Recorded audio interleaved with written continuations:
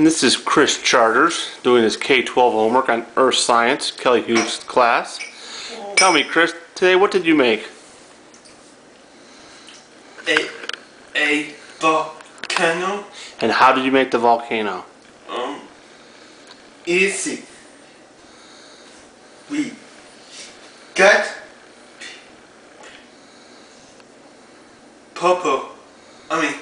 Paper. what's that? Toilet paper roll? Paper roll and cover it with the paper and cover the paper with a oil paper and put what's that way? We're going to put vinegar with food coloring in it, and we're going to do it outside. That's going to be next. What do you think is going to happen? It started to bubble. Okay, we'll see what happens. Yeah.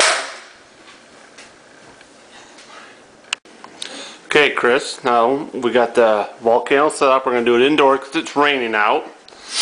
And you're going to pour the vinegar with what's inside the vinegar? Wet food coloring. Yeah, and what does the food coloring represent? The waffle. Yep, and what do you call if it's inside the volcano, what do you call it? Magma. And if it's outside the volcano, you call it? Lava. Alright.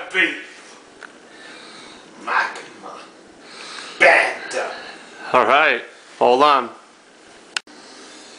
Chris, you ready? Why don't you give me a hypothesis what do you think is going to happen? You. No, you go ahead.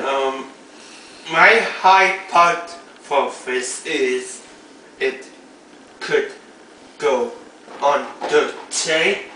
Now you I think you pour it in, it's going to hit the ceiling.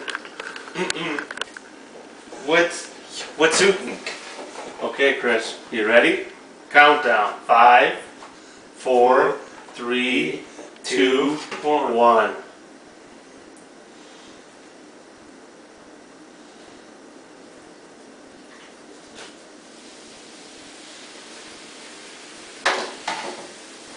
Look at that. My hypothesis was what? You are singing? Look at that lava.